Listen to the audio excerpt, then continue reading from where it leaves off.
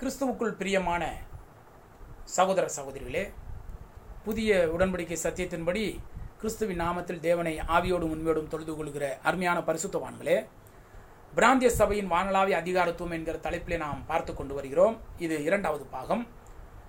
சபையானது எதற்காக ஆரம்பிக்கப்பட்டது என்று சொல்லி நாம் முதல் பாகத்தில் நாம் சிந்தித்தோம். அந்த சபையினுடைய குணாதிசயம் என்ன என்று சொல்லி நாம் பார்த்தோம். இரண்டாவதாக, எருசலேமில் முதலாக சபையானது உருவாக்கப்பட்டது. உருவாக்கினவர் தேவன்.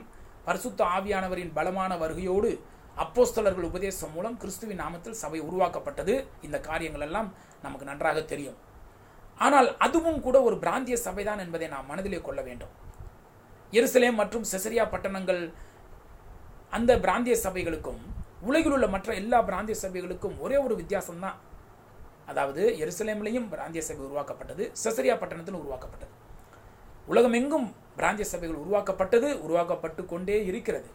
ஆனால் இந்த இரண்டு பட்டணங்களுக்கும் மற்ற பிராந்திய சபைகளுக்கும் உள்ளதான ஒரே ஒரு வித்தியாசம் என்னென்று சொன்னால், பரிசுத்த ஆவியானவரின் பொழிந்தருளல் என்று சொல்லி நாம் பார்க்கிறோம்.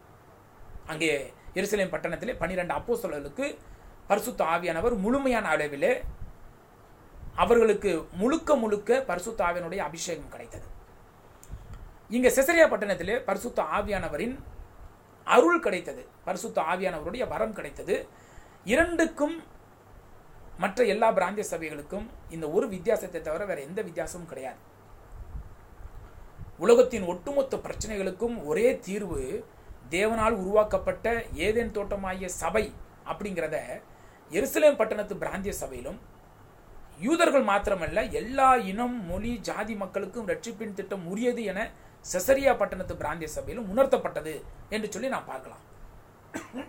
அதாவது எருசலேம் பட்டணத்தில் அங்கே அப்போஸ்தலர்களுக்கு பரிசுத்தனுடைய முழுமையான அபிஷேகம் கிடைத்தது. அதனுடைய அர்த்தம் என்ன என்று சொன்னால், இந்த உலகத்தின் ஒட்டுமொத்தமான பிரச்சனைகளுக்கும் எல்லாவற்றுக்கும் மேலாக பாவம் என்கிற பிரச்சனையிலிருந்து மனிதன் விடுதலை பெற வேண்டும் என்றால், பாவத்திலிருந்து அவன் விடுதலை பெற்று ரட்சிக்கப்பட்டு தேவனால் படைக்கப்பட்ட ஏதேன் தோட்டமாகிய சபையில் இருக்க வேண்டும் என்று சொன்னால், அது சபையை தவிர வேறு எந்த விதமான ஒரு ஏற்பாடும் அதற்கு மாற்றாக கிடையாது என்பது அங்கே உணர்த்தப்பட்டது.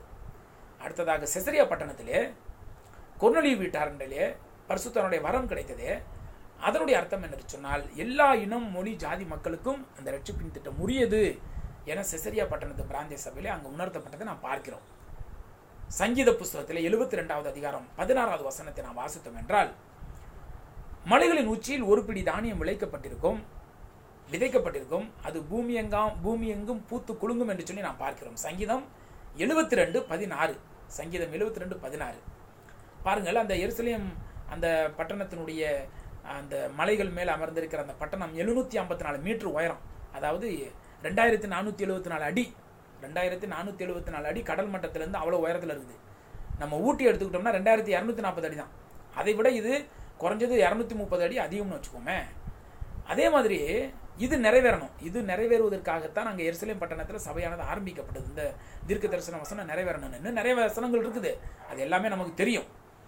அடுத்து ஏசாயா புஸ்தகம் 66வது அதிகாரம் 18வது வசனம். ஏசாயா 66:18 பார்க்கும்போது, சகல ஜாதியாரை பாசைக்காரர் என்று சொல்லி நாம் வாசிக்கிறோம். சகல ஜாதியார் பாசைக்காரர் என்று சொல்லி ஏசாயா 66:18 நம்ம பார்க்கிறோம். எல்லா ஜாதியாரும் எல்லா பாசைக்காரரும் என்னிடத்தில் ஓடி வருவார்கள், அதனடியில் ஓடி வருவார்கள். இப்படி பலவிதமான வசனங்கள் நமக்கு இருக்குது. இது செசரியாவுக்கு பொருந்தும், செசரியாவில் ஏற்படுத்தப்பட்ட பிராந்திய சபைக்கு பொருந்தும். இந்த 2 தீர்க்க தரிசனங்களும் நிறைவேறி முடிந்து விட்டது. அப்ப உலக வரலாற்றையே மாற்றி அமைக்கக்கூடிய, எல்லா பிரச்சனைகளுக்கும் தீர்வை சொல்லக்கூடிய இந்த 2 நிகழ்ச்சிகளுக்கும் ஒரு தீர்க்க தரிசனத்தினால தேவன் ஒரு நிச்சயத்தன்மையை கொடுத்தார். இந்த நிச்சயத்தன்மைங்கிறது இயேசு கிறிஸ்து மூலமாக அப்போஸ்தலருக்கு, அதாவது பரிசுத்த ஆவியானவர் மூலமாக இயேசுவானவர் ஞாபகப்படுத்தினார். இந்த 2 பிராந்திய சபைகள் தவிர வேறு எந்த பிராந்திய சபைக்கும் தேவன் ஒரு சிறப்பு தன்மையை கொடுக்கவில்லை என்பதை நாம் நினைவில் கொள்ள வேண்டும். இதை நல்லா மனசுல வச்சுக்கணும். உலகத்தில் அந்த நாளிலிருந்து இந்த நாள் வரைக்கும் உருவாக்கப்பட்டு கொண்டிருக்கிற எல்லா பிராந்திய சபைகளுக்குமே ஒரே விதமான அந்தஸ்து தான். இதில் ஒன்று பெருசு ஒன்று கீழே அப்படி கிடையவே கிடையாது.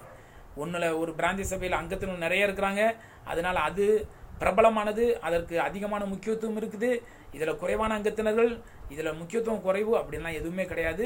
எல்லா பிராந்திய சபைகளுக்கும் ஒரே விதமான தன்மையை தேவன் கொடுத்திருக்கிறார். எருசலேமுக்கும் செசரியா பட்டணத்துக்கும் அந்த தீர்க்க தரிசனம் நிறைவேறுவதற்காக அவர் ஒரு சிறப்பு தன்மையை கொடுத்திருக்கிறார். அதுவும் மற்ற சபைகளை கட்டுப்படுத்தக்கூடிய சிறப்பு தன்மை அல்ல, அது தீர்க்க தரிசனத்தை நிறைவேற்றக்கூடிய சிறப்பு தன்மை. மற்ற சபைகளை கட்டுப்படுத்தக்கூடிய அந்த தன்மை இந்த பிராந்திய சபைகளுக்கோ அல்லது வேறு எந்த பிராந்திய சபைகளுக்கோ கிடையாது, இருக்கிறது. ஆனால் அது எப்படி கட்டுப்படுத்த வேண்டும் என்பதை வரக்கூடிய பாடங்களிலே நாம் பார்க்கலாம். இந்த நேரத்திலே நாம் சிந்தித்ததான ஒரு காரியம், இந்த 2வது பாடத்திலே எந்த பிராந்திய சபையும் உயர்வானது அல்ல என்பதை நாம் நம்முடைய மனதிலே திட்டமும் தெளிவுமாக மனதிலே பதிய வைத்துக் கொள்ள வேண்டும். தேவனுடைய கிருபை நம்மை வழிநடத்துவதாக. தொடர்ந்து வருகின்ற நாட்களிலே பிராந்திய சபையினுடைய இந்த வானளாவிய அதிகாரத்துவத்தை குறித்து நாம் பார்ப்போம். தங்களுடைய எண்ணங்கள், கருத்துக்களை பதிவிடுங்கள் கமெண்ட்ஸ் பாக்ஸிலே. அது தொடர்ந்து இந்த பாடத்தை எல்லாருக்கும் புரிகிற விதத்தில் எடுத்து செல்லாமே அது ஒரு வழிவகுக்கும். தேவன் தாமே கிறிஸ்துவின் கிருபையின் மூலமாக நம்ம இன்னும் அதிகமாக ஸ்திரப்படுத்துவாராக.